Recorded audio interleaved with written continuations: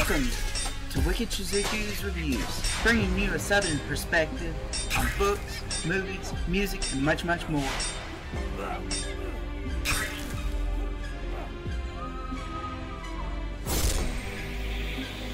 Stick around for a while, you just might hear something wicked.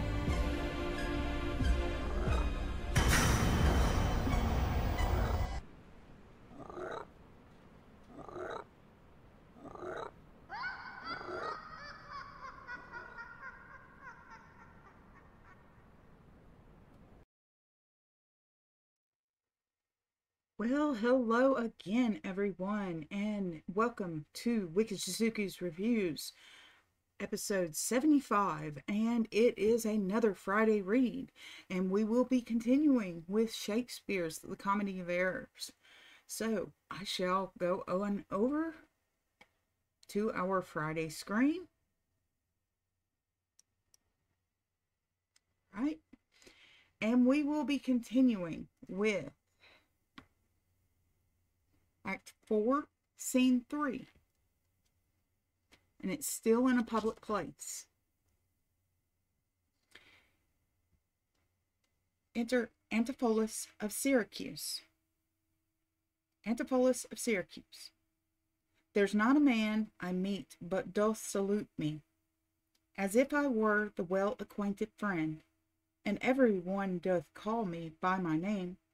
Some tender money to me, some invite me, some others give me thanks for kindnesses, some offer me commodities to buy. Even now a tailor called me in his shop, and showed me silks that he had bought for me, and therewithal took measure of my body. Sure, these are but imaginary wiles, and Lapland sorcerers inhabit here. Enter Dromio of Syracuse. Dromio of Syracuse. Master, here's the gold you sent me for. What have you got? The picture of old Adam, new apparelled. Antipholus of Syracuse.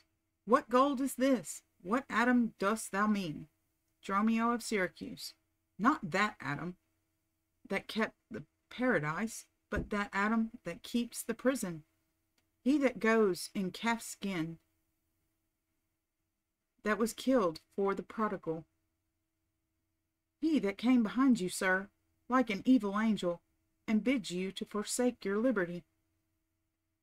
Antipholus of Syracuse. I understand thee not. Dromio of Syracuse. No?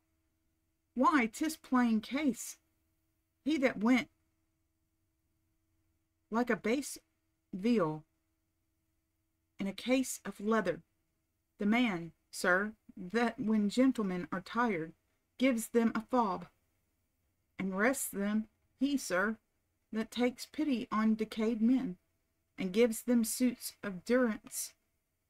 He that sets up his rest to do more exploits with his mace than a Morris pike. Antipholus of Syracuse. What?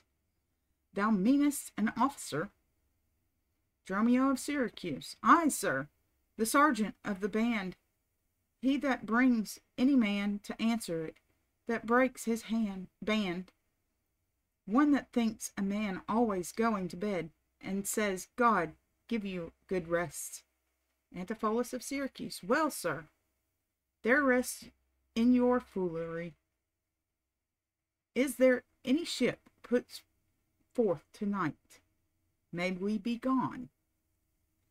Dromio of Syracuse. Why, sir, I brought you word an hour since that the bark expedition put forth tonight, and then you were hindered by the sergeant to tarry for the hoy. Delay. Here are the angels that sent for to deliver you. Antipholus of Syracuse. The fellow is distract, and so am I. And here we wander in illusions. Some blessed power deliver us from hence. Enter a courtesan. Courtesan. Well met, Master Antipholus. I see, sir, you have found the goldsmith now. is that the chain you promised me today? Antipholus of Syracuse. Satan, avoid, I charge thee, tempt me not. Dromio of Syracuse. Master, is this Mistress Satan? Antipholus of Syracuse. It is the devil. Dromio of Syracuse. Nay, she is worse. She is the devil's dame, and here she comes in the habit of a light wench, and thereof comes that the wenches say, God damn me. That's as much as to say, God make me a light wench. It is written, they appear to men like angels of light. Light is an effect of fire, and fire will burn. Ergo, light wenches will burn. Come not near me. Come not near her. Courtesan, your man and you are marvelous, merry sir. Will you go with me? We'll mend our dinner here. Dromio of Syracuse. Master, if you do, expect spoon meat, or bespeak a long spoon. Antipholus of Syracuse. Why, Dromio? Dromio of Syracuse. Marry, he must have a long spoon that must eat with the devil. Antipholus of Syracuse. Avoid then, fiend. What tellest thou me of supping? Thou art, as you are all, a sorceress. I conjure thee to leave me and be gone. Courtesan. Give me the ring of mine you had at dinner, or, for my diamond, the chain you promised, and I'll be gone, sir, and not trouble you. Dromio of Syracuse. Some devils ask but the paring of one's nail. A rush, a hair, a drop of blood, a pin, a nut, a cherry stone, but she, more covetous, would have a chain. Master, be wise, and if you give it her, the devil will shake her chain, and fright us with it. Courtesan. I pray you, sir, my ring, or else the chain. I hope you do not mean to cheat me so. Antipholus of Syracuse. Avaunt, thou witch. Come, Dromio, let us go. Dromio of Syracuse. Fly, pride, says the peacock. Mistress that you know. Exeunt, Antipholus of Syracuse and Dromio of Syracuse. Courtesan. Now, out of doubt, Antipholus is mad, else he could have never so demeaned himself. A ring he hath of mine worth 40 ducats, and for the same he promised me a chain. Both one, the other he denies me now. The reason that I gather he is mad, besides this present instance of his rage, is a mad tale he told today at dinner, of his own doors being shut against his entrance, belike his wife, acquainted with his fits, on purpose shut the doors against his way. My way is now to hie home to his house, and tell his wife that, being lunatic, he rushed into my house, and took perforce my ring away. This course I fittest choose, for 40 ducats is too much to lose. Exit.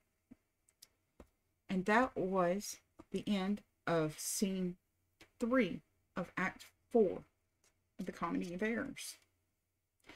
So, I hope you enjoyed this episode, and that if you found it educational, if you found it inspiring, any of those things, would you give me a like, subscribe, and share? And if you have any questions, please put them down in the comment section below, and I'll get back to you as soon as possible.